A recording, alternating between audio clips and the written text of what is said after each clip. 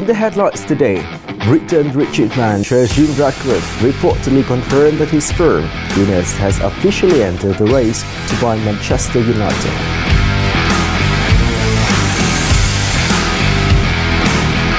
Nighttime Australian champion Novak Djokovic defeats Roberto Carlos in straight set to make a winning start in Melbourne.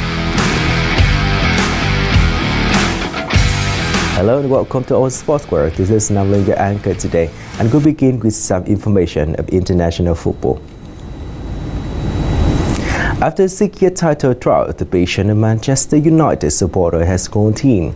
They have been asking for changes in the club leadership, and their wish might be fulfilled soon as the first bidder to buy the club from the Glazers has emerged. British billionaire Sir Jim Ratcliffe